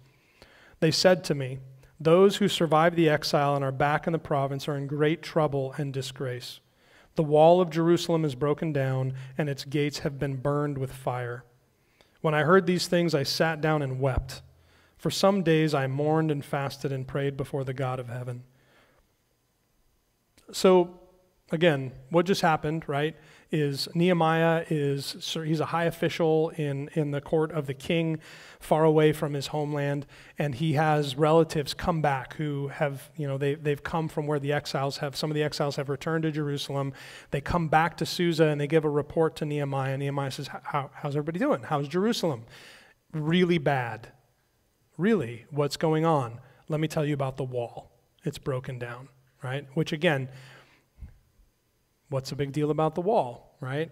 But you can tell that there's more going on than just, like if I told you, there's a bunch of potholes on my street. You'd be like, okay, that's a bummer, but fix the potholes, what's the big deal? But you can tell from the way Nehemiah responds to this, that this hits him in his soul, right? There's something painful about the news that the wall is broken down. And when I was thinking about this week, I couldn't help but reflect on the way that I was introduced to the city of Buffalo when I first moved here. And one of my supervisors, I was working for the cable company, and I'd been in Buffalo for a month, and he found out that I was from some other place. He said, "Oh, well, this is what you have to know about Buffalo." What do you think he told me? We lost 4 Super Bowls in a row. That's exactly what he told me. Or, you need to know this about Buffalo. A deadpan, like he's not making a joke, right? Like he's like handing out the antidepressants as he's telling me this story, right? It's like, you need to understand, we lost 4 Super Bowls in a row. You're not from around here. You need to know what this means to us. And it was kind of like, I don't really understand what you're talking about. But as I've lived in Buffalo for the last, 15 years, I've come to understand what that has meant to the city, right? And you could argue about whether or not a wall should be more important than the Buffalo Bills or whatever, but the reality is that this is how Nehemiah took this news, is the same way, right? The way that many people who grew up in Buffalo and have loved the Bills their whole lives received that and responded to that, right? And so, again, you go on through the rest of this chapter. Nehemiah goes to the king. He asks the king for permission to go back and work on the wall. The king gives him permission and actually gives him resources to go back and fix the wall. So now Nehemiah has gone to Jerusalem, and we read in verse 11, that after going to Jerusalem, staying there 3 days, I set out during the night with a few others. I had not told anyone what my God had put in my heart to do for Jerusalem. There were no mounts with me except for the one I was riding on. By night I went out through the valley gate toward the Jackal Well and the Dung Gate, examining the walls of Jerusalem which had been broken down and its gates which had been destroyed by fire. Then I moved on toward the Fountain Gate and the King's Pool, but there was not enough room for my mount to get through. So I went up the valley by night, examining the wall. Finally, I turned back and re-entered through the valley gate. The officials did not know where I had gone or what I was doing, because as yet I said nothing to the Jews or to the priests or nobles or officials or any others who would be doing the work. Then I said to them, "You see the trouble we are in. Jerusalem lies in ruins, and its gates have been burned with fire. Come, let us rebuild the wall of Jerusalem, and we will no longer be in disgrace." I also told them about the gracious hand of my God on me and what the king had said to me. They replied, "Let us start rebuilding." So they began this good work. So I have no idea how many times I've read this passage, but until this week, every time I read it as Nehemiah inspecting the wall. Like, I've built plenty of things in my life. You go kind of survey the scene, you figure out what materials you'll need, and then you make a purchase list and you go out and buy it and you get to work, right? That's how that works. And I always had that in my head as I was watching, reading Nehemiah going out and, wandering around the walls of Jerusalem and figuring out what he needed to do. But this week, it kind of clicked that maybe he was doing some of that, but that's not really what this was about. This was about surveying the devastation of his city, right? I am sure that there were many moments along the way that he wept, looking at the walls, right, where he mourned the situation. But I'm also sure that there were probably lots of moments where he was filled with hope and filled with determination too. Like, we're going to put this thing back together, right? And that's very different than me looking at the place where I'm going to build my shed and drawing out a list of materials that I need to go to Home Depot and build, right? There's something very different going on here.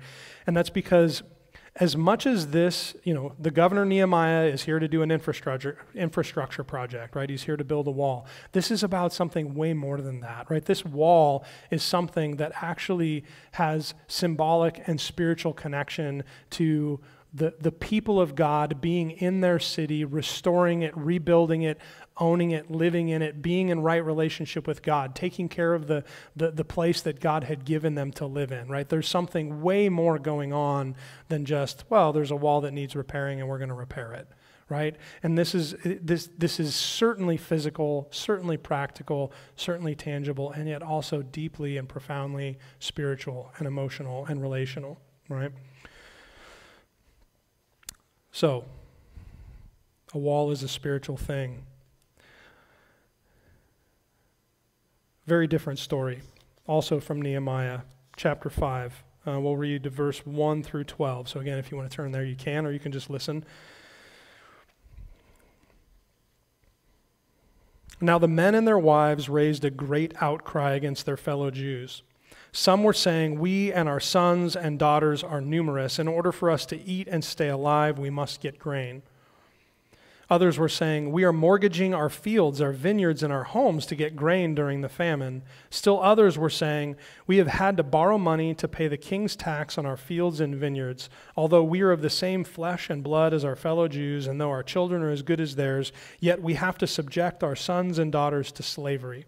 Some of our daughters have already been enslaved, but we are powerless because our fields and our vineyards belong to others."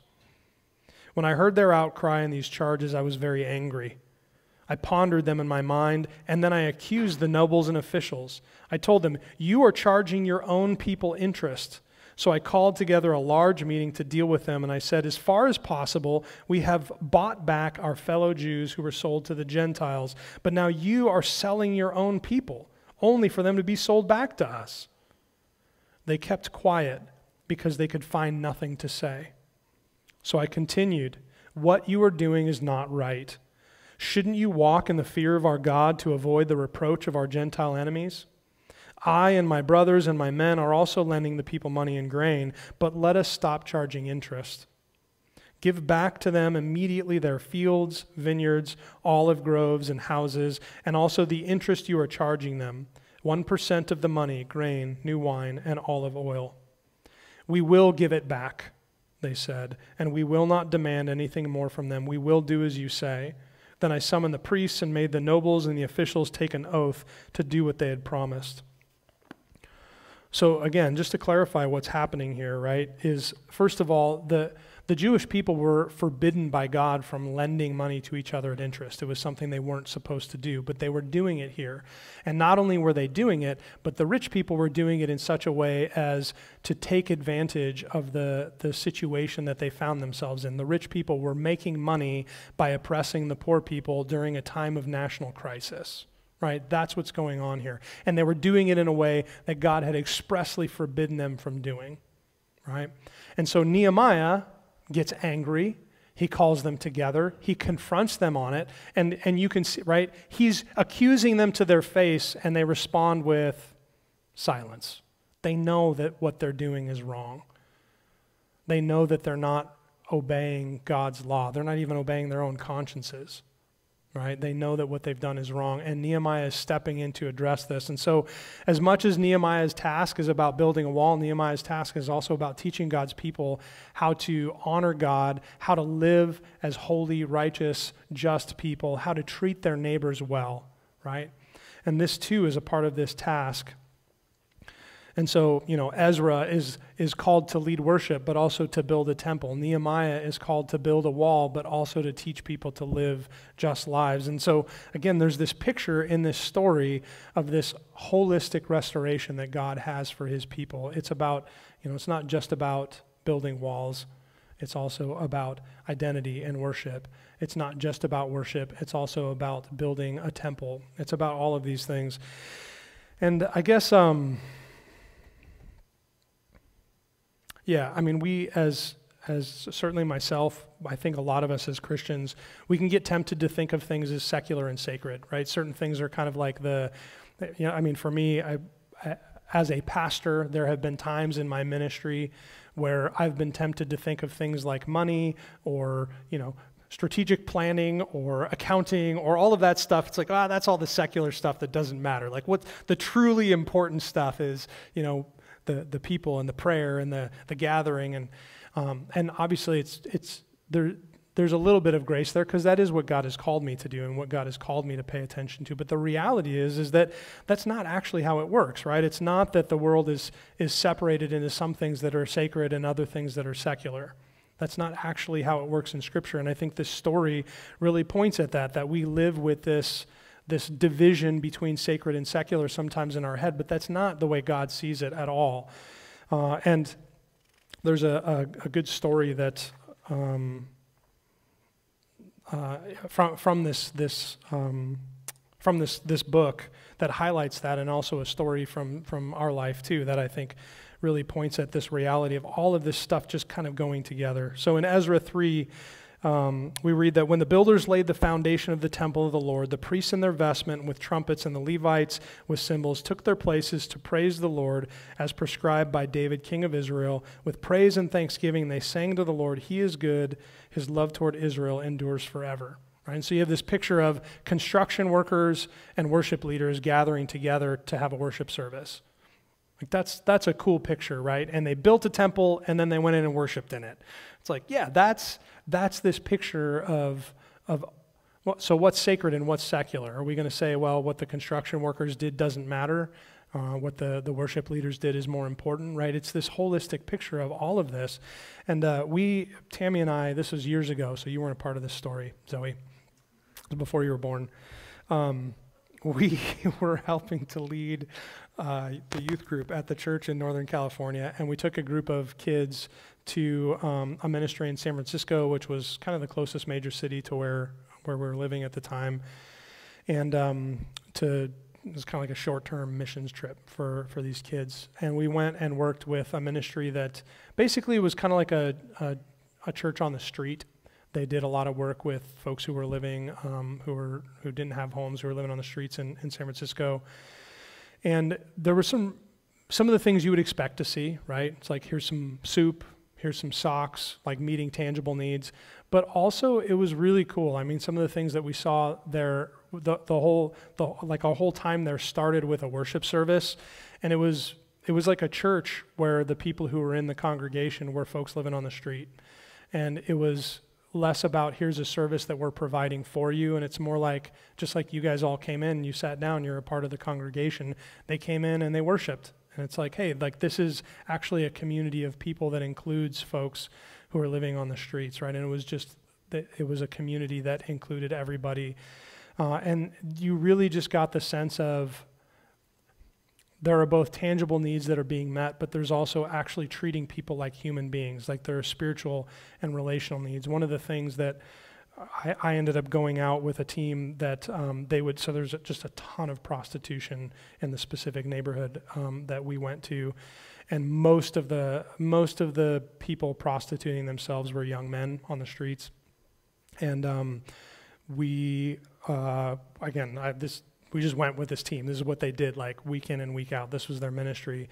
But they would go out and they would give out bag lunches and they would give out roses to the people who were on the streets selling themselves, with just the simple message of like, hey, like God loves you, he cares about you, and so do we. It was super simple. And, there definitely were people who received that coldly and people who received that warmly, but it was this clear attempt to say, we're here to help you in practical ways, but also we're here to value you as a human being. Like you matter to God and you matter to us. And to put all of that stuff together in, it wasn't like, okay, now we're going to do the practical help time. Okay, now we're going to do the spiritual help time. It's like, no, it's all of it together, because as human beings, we need food for our empty bodies, but we also need love for our souls. We need to know that God is there and that he cares for us, but we also need clothes on our back. Like we need all of that, right? And God cares about all of that. And this isn't something that's divvied up into things that are more or less important. God actually cares about all of it, and his heart breaks when anything is broken or corrupted.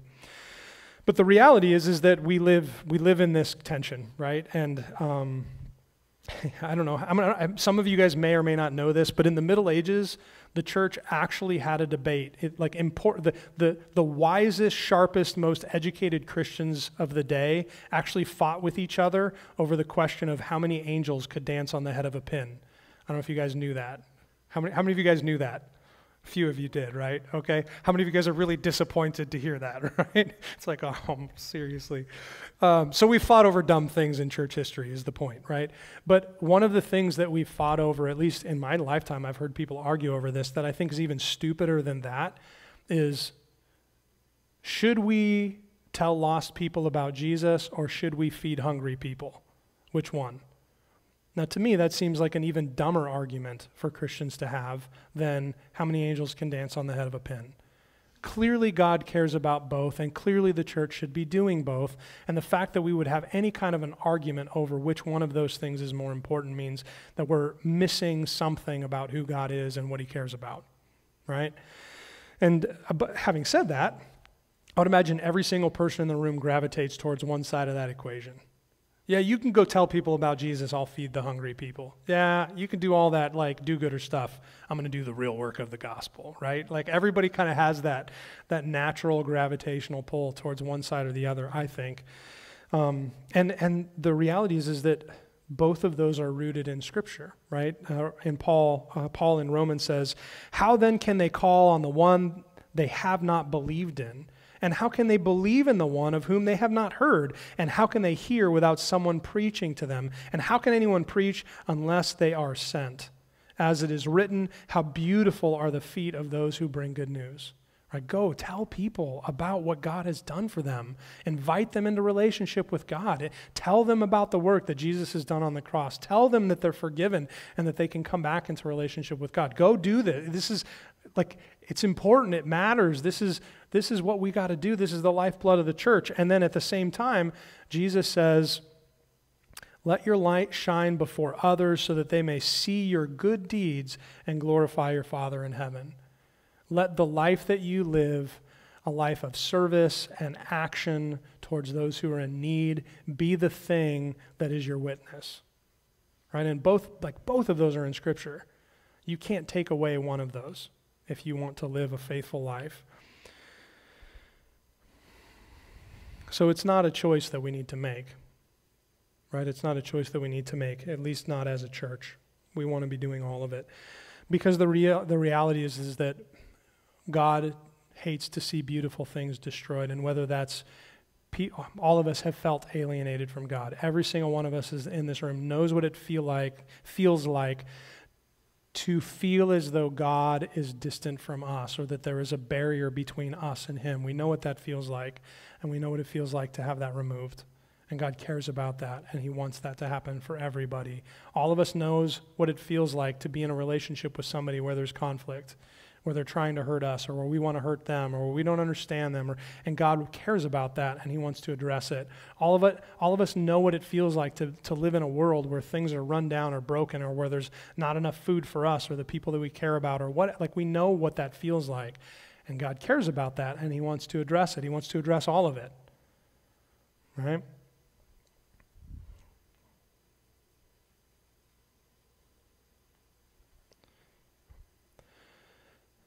And God's kingdom is God advancing his will, his desire, his rule and reign being made manifest in the world. That's what God's kingdom is all about, and that's what we as the church are invited to participate in, which means we're going to be a part of all of it, right? We're going to be a part of all of it.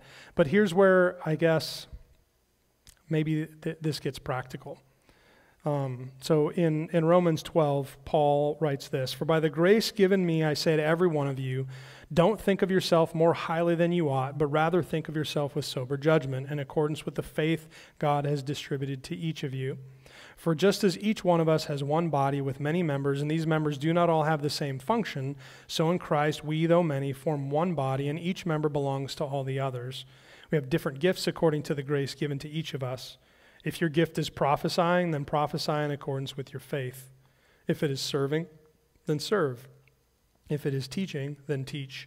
If it is to encourage, then give encouragement. And if it is giving, then give generously. And if it is to lead, do it diligently. If it's to show mercy, do it cheerfully." And so there's this clear teaching in Scripture, here and other places, to figure out how you're wired and then just go and serve out of that place, right? And so for those of you in the room who, maybe you have this pull towards people who have been in prison, and you know that when they get out of prison, it's going to be hard for them to make it in life. And so you're like, man, I think God cares about that, and I want to step in and help them figure out how to make a way in this world. Well, then you probably should do that. Right? That should be a thing that Christians should do, right? Or if you are somebody, you're like, man, I just know that whenever I see somebody who just feels beat down or ashamed, I really want them to know how much God loves them. And I just have this burden to communicate God's heart to them, to pray for them. You probably should do that, right? You probably should take the opportunity to share God's love with people, to tell them about Jesus, to pray for them. Like, that's probably what you should do. And so, but here's the trick, right? Is we should do all of that stuff together. So the person who is, praying for people and sharing their faith with people should probably be friends with the person who is also, figuring out ways to build programs that help, folks recently released from prison re-enter society. And those two people probably ought to work together and do both things at the same time, right? So we should be a part of the body where we're actually providing for the holistic needs of our neighbors in ways that address their spiritual needs and their physical needs together. Just like Nehemiah is building a wall and also teaching people how to obey the law. And Ezra is helping to build a temple and also walking inside with the community and leading them in worship inside of that temple, right? That we're engaged in that same kind of work together as a community. Is that all right? Yeah? So probably the last thing I would say, just as practical advice, as much as we want to kind of like know our lane and stay in it and then work with a team, I think there's also a time and a place to just do the thing that doesn't really come naturally to us as well, right?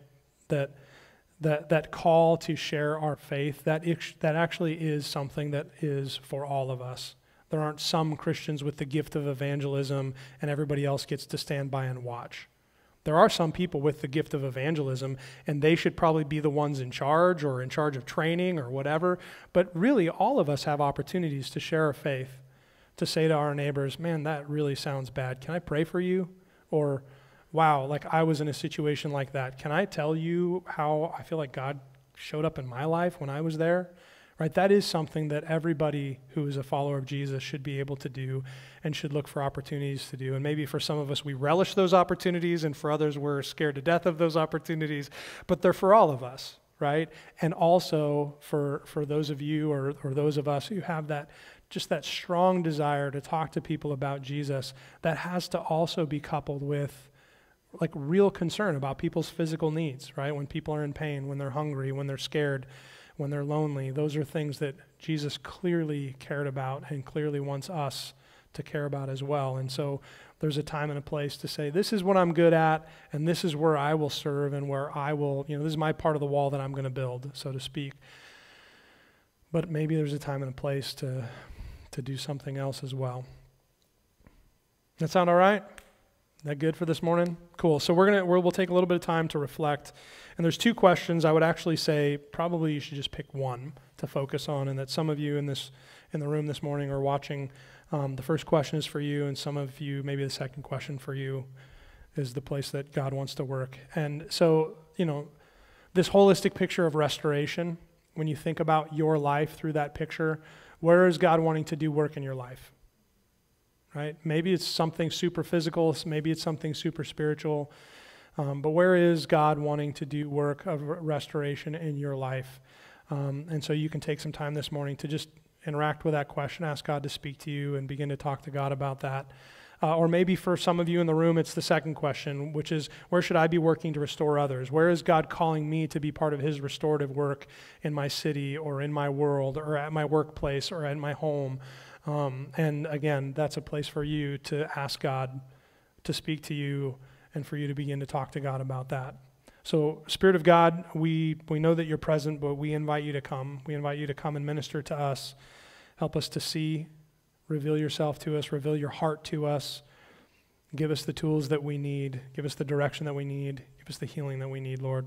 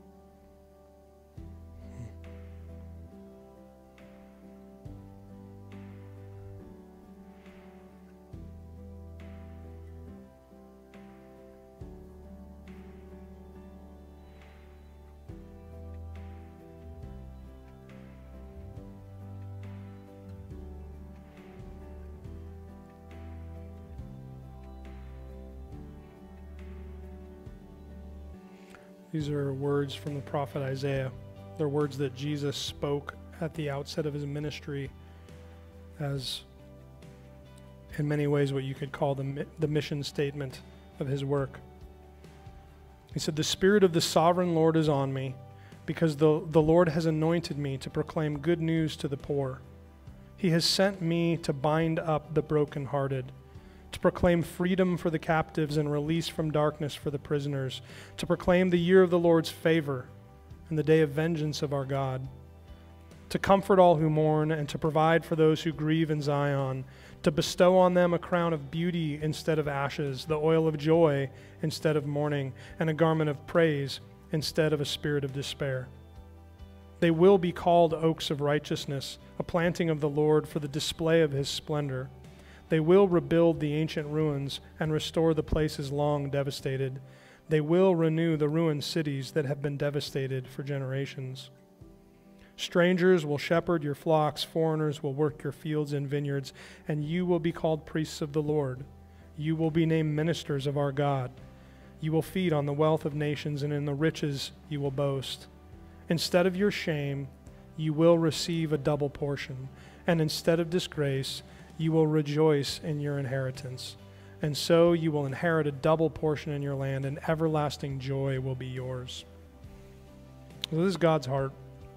It's God's heart for you. It's also God's heart through you to the world around you. So I'd invite you to stand up. And one of my favorite benedictions in Scripture is from Hebrews, the very end of Hebrews.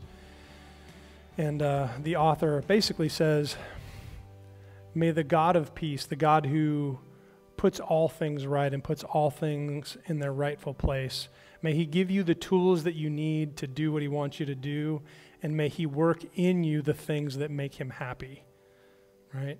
And so that's my prayer and benediction to you this morning. May the God of peace equip you with all the good things you need to do his work. Go in peace. Amen.